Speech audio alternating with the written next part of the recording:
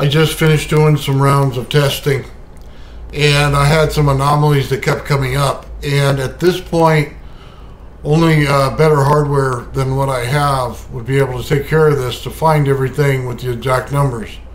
But let me explain it so everybody understands it and understand why it's so important. Everybody knows that I put my actual Tesla coil to my top disc, and I got 20 hertz out of it. And some people go, well, how do you know if it didn't go lower, if it didn't go higher, or is it just the back pressure causing it? And then you hook your center plate in, and you get a frequency from your center plate instead of your top disc. You get an anomaly. It's not 20 hertz anymore. It's now something else. So, as you're running this thing, you start to get your piezo buzzer going. What happens? It changes again. Please understand, all of this process takes place for a reason. I don't know what kind of mastermind Alexi is, but I could tell you the guy must be smart. This is a real simple concept, so let me try to make you understand it. If I took a speaker, I don't need all the paper stuff and all that, I just need the coils. And I took a magnet. Then I took another one in the center, and I ran it up. And this is all it did. You go, well, okay, that's a speaker. You're missing the paper parts so that you can make the sound. Okay? Now you take a Tesla coil. I still have the magnet part. Now I have energy going up and down in the center. You go, okay, not quite a speaker, but it's close, right? So now that you know that, okay, what is the one thing you don't ever do around speakers? Don't put your microphone to the speaker. Why? Because it gives you the loudest sound in the world. Light bulb. What happens in that process? You are shoving something that is receiving a signal back down to one that's transmitting the signal. And it makes a very loud sound, giving you the highest pitch possible that you can get out of the whole thing until it shuts off. Now, when you put energy into your Graviflyer, understand this. You are putting it into the center plate. Top disc and bottom disc have high voltage. Center plate has the Tesla coil. As the energy around the center plate grows, it's right here, probably a millimeter off the plate. It then goes to the top and bottom disc and touches it.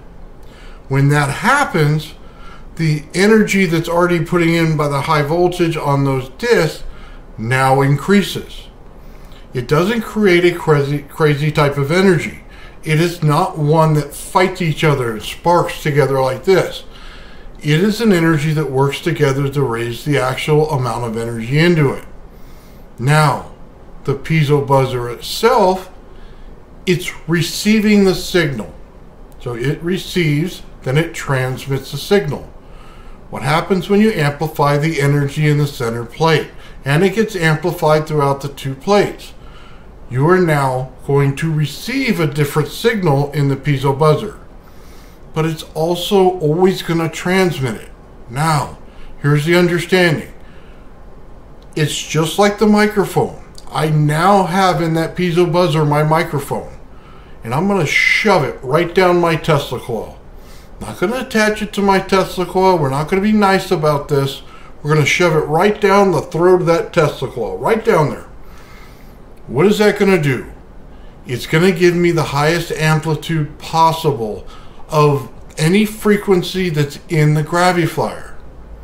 Here's the understanding. I'm putting one in. I now get one back. I now have created a point where I'm shoving this thing in there, and I'm shoving all the energy in there. The Tesla coil stops functioning like normal. It gets up to this point. You get here, then the top 4 inches of your Tesla coil is completely different sound, just like it was when we hooked it to the top disc. It is changing it. Now we hooked it to the center plate. It is now changing that frequency. Where is the highest amplitude possible in that center disc? Well, it isn't in there when you run it on your oscilloscope without energy. It has now taken on the piezo buzzer frequency as well. So it brings it to an amplitude much higher. But how do we get to the anomaly? See, Jared picks up 1 megahertz, right, of energy. We had people who have Tesla coil lifters in the gigahertz. How do I ever get that amplification? If I'm picking up megahertz in it, and I put it back into the Tesla coil, I have now created a distortion. The highest amount possible. The only way you can get to any type of gigahertz in this is to do it in this exact way.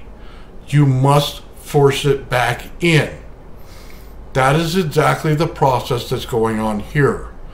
You cannot find it in normal operation without the extra amount of energy.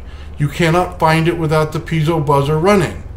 You have to understand the entire thing as a whole.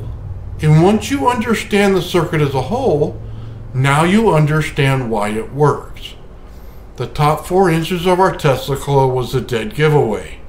We didn't listen. The piezo buzzer picking up 1 megahertz or more, we did not listen.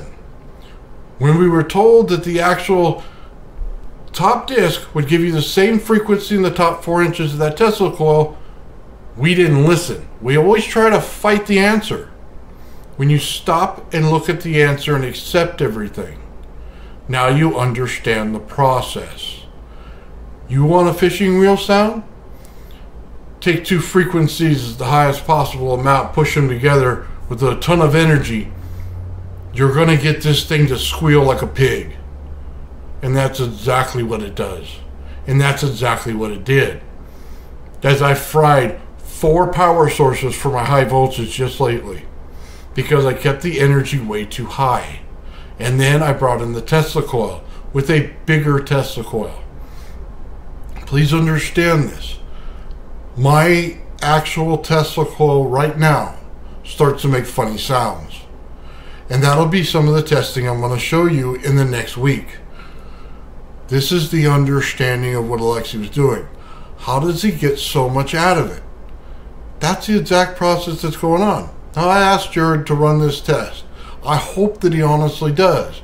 Because when you isolate the bottom portion of your Tesla coil and the top portion, and you're able to pick up sensors on both, now you're able to pick up exactly what's going on. You know exactly by how much it pushed back in, where it came from, and what happens. Now it should start to click. We should start to really start to understand this thing. Where is the amplitude we need to find? Well, you're not going to find it in normal operations. Not until everything's into it. Why can Alexi find it and we can't? Because it's not something that you set. It's something that it does naturally. Based on the amount of voltage that you're putting into your Tesla coil is how much it's coming back and hitting a reverb inside your Tesla coil. Isn't that the funniest thing? As you put it in, it puts it right back to you, and then it creates a point that amplifies everything and takes that actual frequency right to the roof.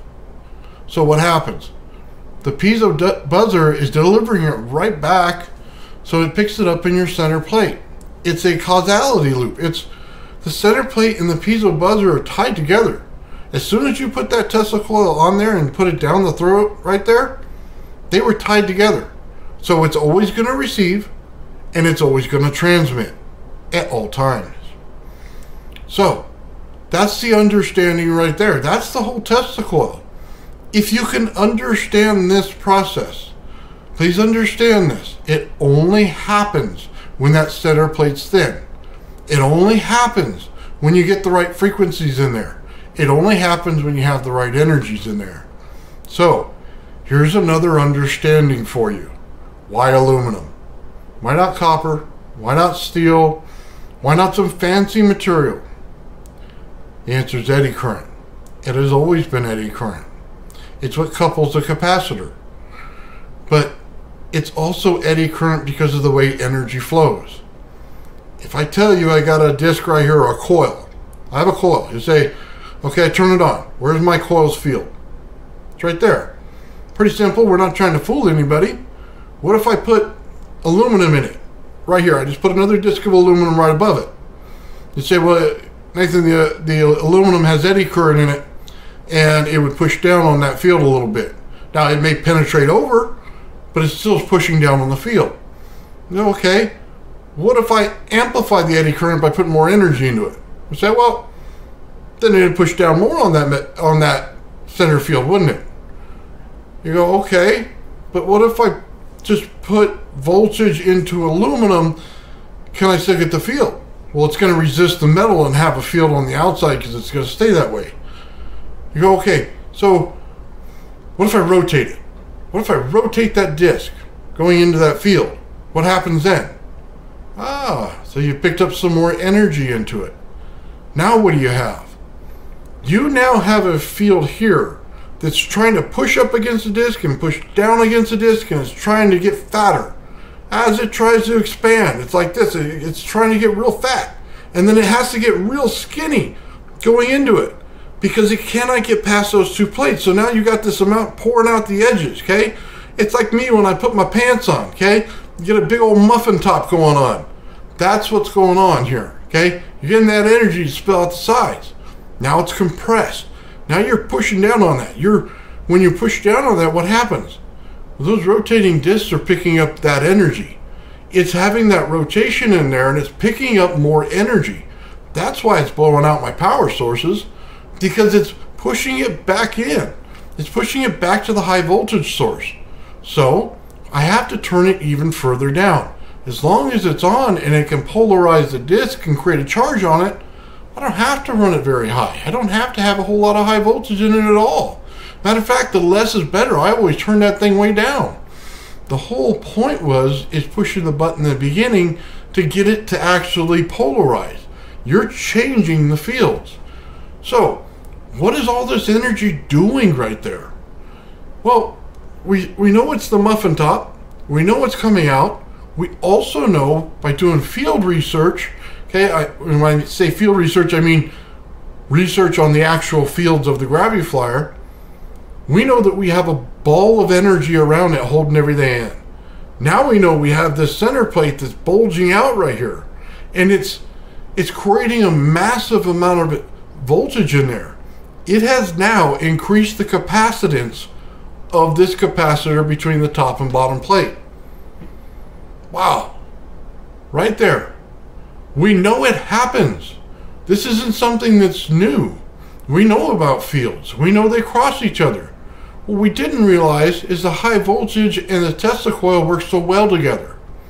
That's something that we did not know. And only in testing are you going to find that out. The two are not working against each other in a violent voltage. They're working together to create a higher voltage. Now you should start to understand something. When this thing polarizes, and it's going to, why do you have it on the ground? You say, when I take my lifter and I put it on the ground or I put it on a table, right?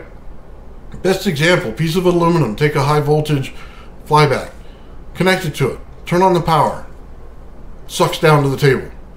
Okay, well, must have changed the charges in it, so now they align to hold together, right? You go, well, how's that going to be good for us now? We're trying to go up. We're not trying to go down.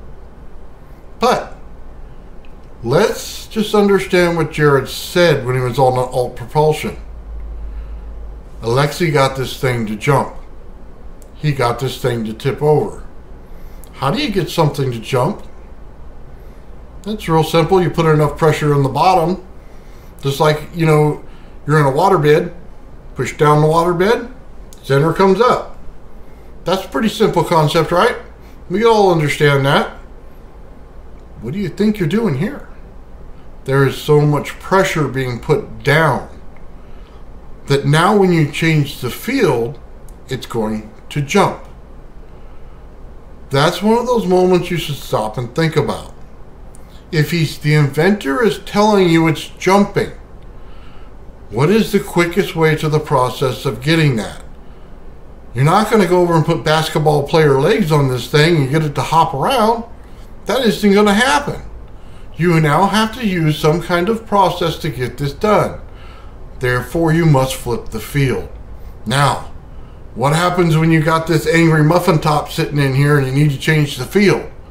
Well, you're going to have to find a way to do it. You need to find a way to take that top disc and push it down into there. Now that you have plenty of megahertz or gigahertz or whatever frequency you're getting out of your Tesla coil along with the power, guess what? You now have a way to do it. Now, the question is, does it just go in there and push harder? Or does it get in the field on the little muffin top and does it actually infect it? So, we know when you put positive to negative, you can overwhelm that charge and make it take on the other one. And then as soon as you stop doing that, it goes back to where it was. Well, if you think about it as an infection, then it goes in there and it changes it temporarily. And then when you're done changing it, you come out. And then you go, okay, it goes back to normal. So how would we understand lift in this way? We know he's getting it to jump. We know that field charge and changing the charge makes it jump. So that was the key moment right there. In order to make it jump, field charge must be changed. We know it cannot be changed forever, but it can be changed temporarily. We are going to have to override this thing. Now, when it's sucking down so hard, you want it to pop up, immediately change the charge. What happens? Boom, it floats away. You go, well, have we seen this before? Yeah, we have. Take a coil, take a rod, put an aluminum ring on it. Turn on the voltage. What happens? The aluminum ring flies off. You have now changed the polarization in both from nothing to completely hates each other. Just like that. That's how it jumps. We've seen the process in other things. We just didn't, say, hey, this is it. Ding, ding, ding, we found it. No, it takes a little while of understanding this thing to get there. But that's exactly what's going on. We're not trying to reinvent the world here. We're just taking every anomaly that you can find, and this is what this guy uses. It's not, hey, let's go to physics 101. No, that guy has no idea about that. So what does he do? He finds a problem in the circuit. And normally you just say, okay, let me have that problem, I'm going to throw it out, and I'm going to erase it and get rid of it. Well, this guy's amplifying those problems. That's what he's doing. So it's like opposite world. So everything you think and everything that you want to know about this, find the anomaly in it. What was it? Did you trace it down? Did you find it? Because that's what I had to do to get to this. It wasn't about smoothing it out. It was about amplifying the anomaly. So just understand this. We know that it's doing it too. It's not like we didn't see it. We're over here with our little meters and going, oh, look, man, look at this. We got this side. It says positive here on the top. It says positive on the top of the center plate. It says negative on the bottom of the center plate, negative on the bottom. Exact reading we get when we start. Then you go, okay, if I run this at a certain level, it starts to overwhelm the middle plate, and then it starts to get one thing, but it's not getting all of it gone on the top. Then, as soon as you get it all gone on the top, all of your systems start going crazy. And you're like, well, I didn't really understand, but now I maybe should go back and look at that because there was an anomaly there. Did he exploit that anomaly? And he did. He created the charge to infect it, and then it would go. Now, what's the problem with all the research that we've done on this? Because Jared's done it several times. What's the problem? If you don't understand how the Tesla coil part plays into this, in order to get you that extra energy and extra frequency, it'll be minimal. It'll show up on all your scopes as an anomaly, and it'll be a strange reading. But you won't see the effect that you want to see because you don't have the other effect mastered. Once you do, now you can start to see it. I can tell you right now, from looking at all the stuff on there, every time I look at Jared's stuff and I see all these frequencies going and everything like this, understand this. He's right there. I know he's right there. I know he's got to see what I see. I can see it without the oscilloscope. I can only imagine how good he sees it. But I don't know that he knows to look for it as much as I know to look for it, because I'm seeing the physical reaction from it. I'm getting the physical reaction. What I'm not getting is the precise number on it. If he runs a test and he looks back at his test, matter of fact, I can go back right now and look at every single one of his videos that he put out, and I can point out the anomaly right then and there as soon as it happens. As soon as he picks up an energy and didn't pick it up enough. As soon as he hit the anomaly with his motors and everything, and it's starting to trace like this, exactly what's going on. As soon as he starts hitting megahertz frequencies, why is he doing it? The piezo buzzer only goes to kilohertz. It doesn't make any sense. It's an anomaly. It's not something that happens every day. It's not something that happens by chance either. We're building UFOs here, for God's sakes. We're not making peanut butter and jelly sandwiches. We're looking for the oddballs. We're looking for the strange things. This is what this is. If physics could explain it right away, they would have already done it. Trust me. Todd tells me all the time. He probably thinks I'm an insane old man. At this point, I don't care. The bottom line is, we found a way to do it. The only way to get this thing to vibrate hard enough is to give me a massive megahertz frequency in that center plate. Give me a gigahertz frequency. Let me resonate the living daylights out of this thing. And let me have enough power to overwhelm everything. Because what you may not understand about the power part, why do I want so much power? Why do I think the testicle has so much more than what I think, than what everybody else would think? Okay? I know when it creates it right here, right? We see that part. We can say, okay, we can get our head around that. In doing the research on the fields, it's not holding in enough. Every time you get an EMP, you have a weak Tesla coil. It's telling you your high voltage is turning into static electricity, and there's too much static electricity. It's going past the point of where the bubble of the Tesla coil is. Here's the bubble of your Tesla coil. Your static electricity is going out from that. So you have to realize this when you do the fields. I flip mine inside and outside to understand this. But that's the exact process going on there. When you're getting EMP, your Tesla coil field's not thick enough. It's just not thick enough. So the high voltage overwhelms it and comes on the outside and pushes out further, and you start to get an EMP effect. What you're getting when it pulses is it'll shut things down. And that's what happens. It'll shut down your motors, it'll shut down your drivers, it'll shut down everything. If it gets that far, your computer will shut down. What's the only way to correct that? You have to give the field enough strength. Now, I'm not saying overwhelm it where it's super difficult, but you got to give it that strength. What are you going to find? Here's one of the strangest anomalies of all. Your plate on your center plate is cold. It's 74 degrees. The outside is enough to burn your finger. So, what's so important about that? If you tell me that your Tesla coil field is right close to the edge, if it's like your center plate and it's right there on the outside, what happens? The friction creates the heat and it'll put it on the outside. What also happens, if you're taking gravity waves that come down, they all have energy. All that energy is finding the closest point it can to infect what you're doing. It's going to come to the outside ring and it's going to sit right there. What does that mean? You're blocking those things from coming straight down on it. You're forcing them to go around. Exactly what Alexei told you was going on.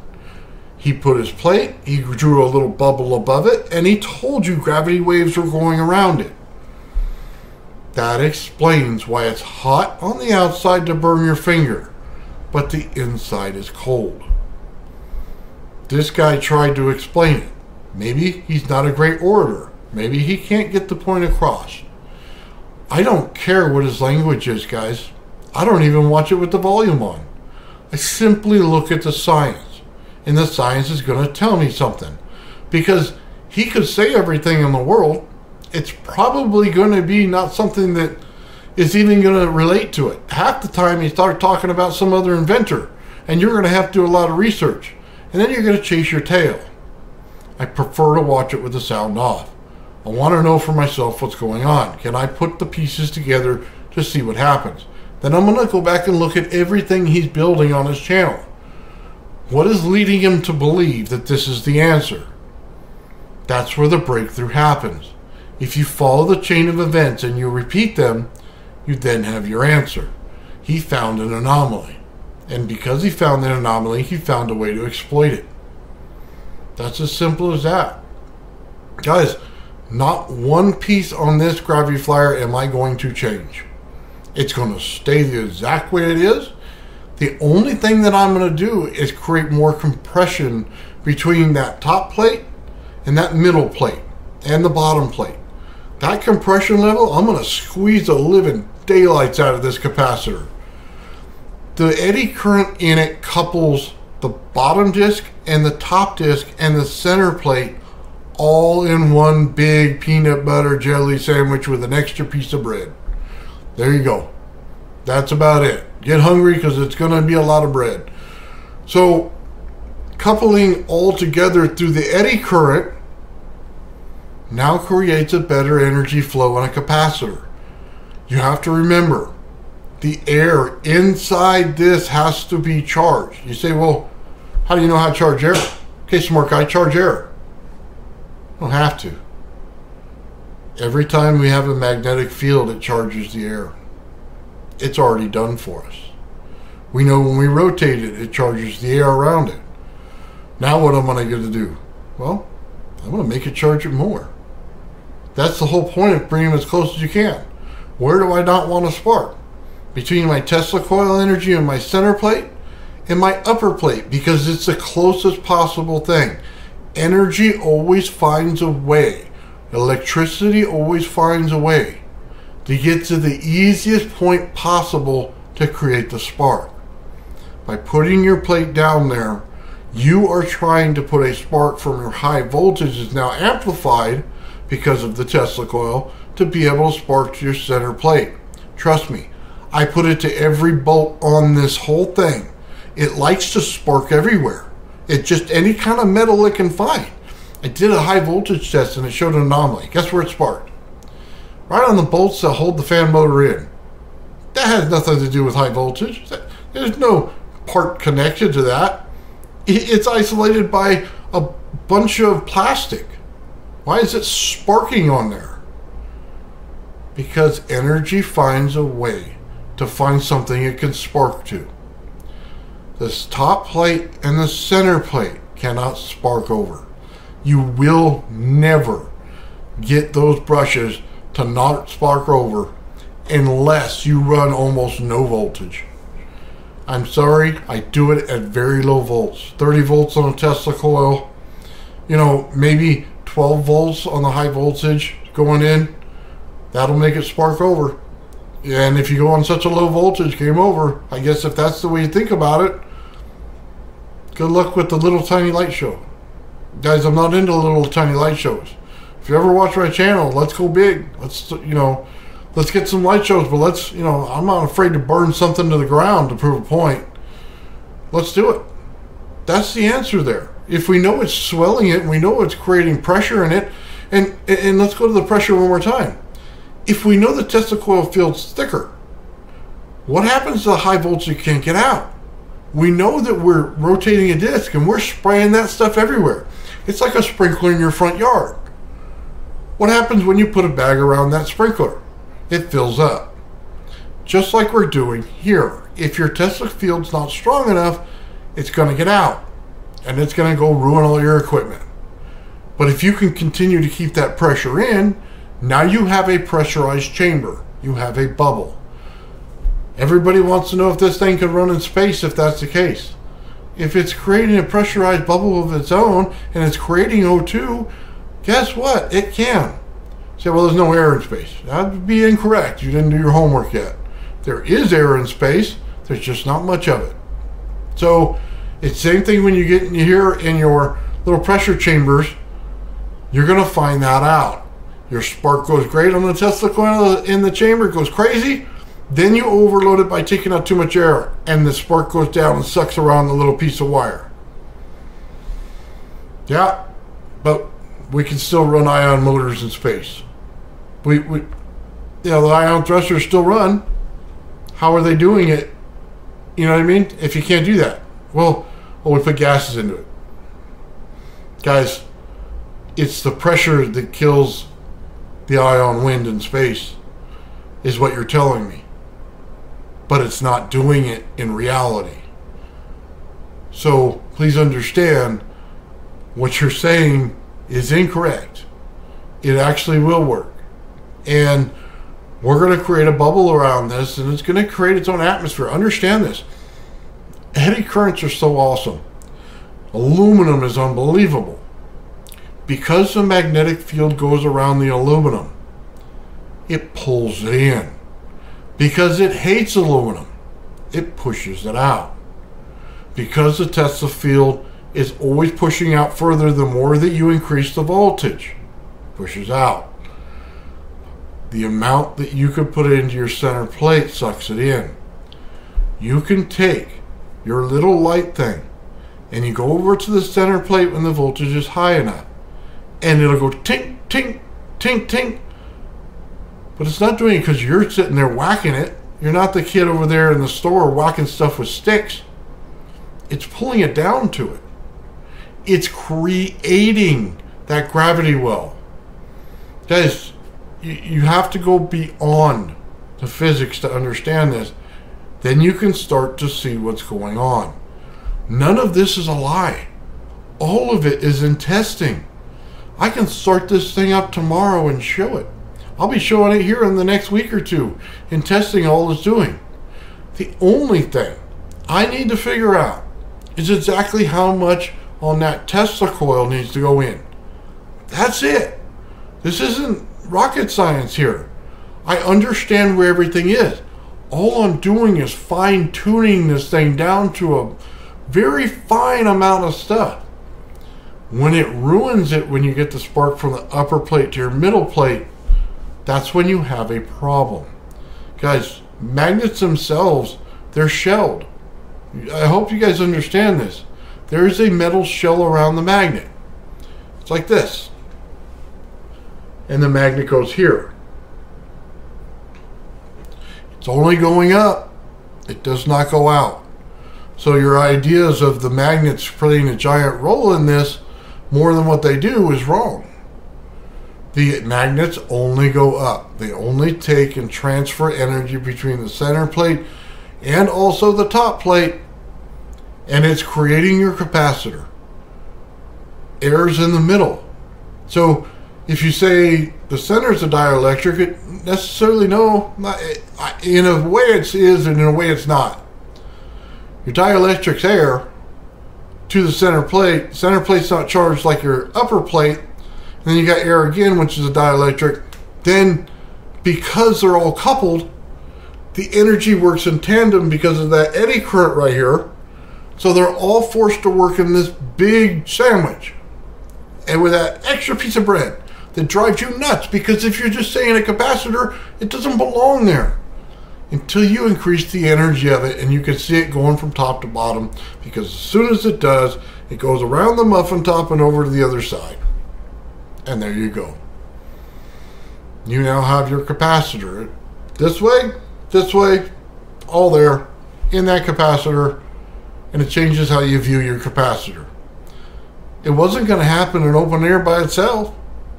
If you didn't have the magnets, it doesn't work. If you have too many magnets, you're going to get too much vibration in your center plate. It'll be the highest amount of energy amplified, and it will suck and fall and never work. Ever. You have to put it in on a resonance level. It cannot be physical vibration. It has to be resonance. Guys, it took a long time to understand this. Please, it's the way it works. It's going to show in the next few weeks of testing that I show you. it's game over for this. This is where it ends. This is where we put this energy in. We get the sucker start moving. You know, there's a lot of aha moments in this. There's a lot of people saying, well, this will never work because you can't do this or that because I was taught this way. Well, guess what? I'm going to do it anyway. Okay? I'm going to prove every little point that I said here. And you're just going to have to get over it. That's the way it's going to work. I'm going to eat my peanut butter and jelly sandwich and go home. That's it. I've already figured it out. I have the exact answer. I know exactly which process hits which process and why and where the amplification is. I hope that you guys watch this and understand it. That I've actually seen every little part of this. Guys, there's other inventors out here that have seen this as well. I'm not the only one. I'm not the only one that can see these kind of processes happening in their experiment. They get strange anomalies all day. And what do? The ones that are smart actually go in there and they exploit them and they get something far different than what everybody else gets. And you wonder, well, I did it all right. I did it all right. Well, you did it all right in order to make the actual experiment work the way you thought it did. That's right. You did. But you didn't do it to get that extra part. And that's what we're here to do. I'm not here to create something that looks nice on my desk and rotates and I just smile at it once in a while. I have no desire to do that whatsoever, guys. None. Zero. Not going to happen. I don't like things like that. I get rid of them. I got to make it work. That's the way I work, you know, like a dog with a bone. I'm not going to stop chewing until it's all gone. So I'm going to keep at this. This is where the understanding is.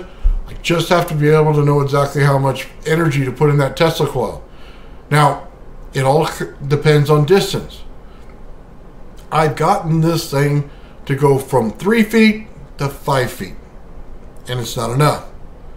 If Alexi can stand away from this thing at 6 feet, and he gets a gravitometer and it's still reading, understand this. When I'm out at 3 feet on my actual field, at 1.5 feet is when my gravitometer works. You do the math. You tell me how far I need to be out. Because the answer is going to be 9 feet or more. Or right around 9 feet. That's how I know it's wrong. That's how I know exactly it's wrong. We got the right parts and we used them. We created the circuit like he did. We didn't look at the distances that he's at it. How are you going to judge anything on a field without knowing the distances? You're going to have to go back and watch it again. When can he pick it up? Where is it at? And how much is there?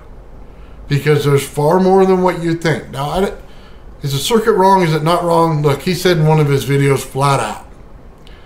They wanted a thing for the Tesla coil. I went and looked in my book. This is a Tesla coil. This is the exciter circuit. I put it in diagram. That's what he said. Sorry, that's what he said. Okay? I can't change what he said. I can't change what he did. Then he goes, okay, now, not only am I going to do that, I'm going to send you circuits that do not match the circuits that I'm putting into my main diagram. They don't match at all. And you go, well, I identified the ones in the main diagram, but they're not the same ones that he sent me. Oh, let's just be a different kit. Now, when you get the original, guys, there's something so wrong here. Can you get more out of the power that he put in his original? Yeah, because he is in Europe. It's 220 volts. There's an extra 100 volts there. You're going to have more power coming out of the gate. He didn't start with 110. He started with 220. Then he's breaking it down. I mean, I could find more power there. Give me 220 volts and I can start getting more power. I got a transformer that'll take my Variac right up to 220 volts. He's getting more power. And I keep trying to tell other people, I keep getting told no. And I keep getting told no again. Well, guess what? I'm going to do it anyway. This thing might be the biggest giant fireball experiment in the world. I might burn down my front yard. But you know what? I just don't care. I know it's there. He cannot get that distance without it. He just can't. I can't do it. You know, I may not be the best Tesla coil, person out there, but I can get the thing to work. I mean, how much more is he going to get? And it's so frustrating trying to say this. I'm like at the end of where I need to be, and I can't accomplish the end of it yet. I have one thing fighting me, and I don't like it. I don't like it at all. And every time I turn around, I keep getting questions about changing everything in the world about it. Guys, I'm not doing it. I'm not changing it. It works. It's showing that it works. I've shown everything in experiments that it does work. I just got to get people to understand it, I guess. Maybe that's my fault. Maybe I'm not very good at this. That's probably the truest answer there is. That I'm not conveying it well enough, and I'm not saying it enough, and I'm not getting the point out there enough. That's probably where it is. Guys, I told you the process. The process works. It's all understandable. And it all is anomalies. And this guy exploited every single one of them. Guys, I wish you luck in building yours. I'm going to show in the next couple videos everybody building theirs that are on Facebook. They have some awesome things, some solid state ones. They also have their own that are hooked up with different power sources. Some people want to exploit voltages. Guys, I'm not against doing a light show. God knows I've done it. So, you know, one day you'll find that I have the right answer, and you'll start seeing it all work. So, interesting. It just picked up a lot of energy as soon as I tapped that thing. Went back down a little bit. Пошла. Есть.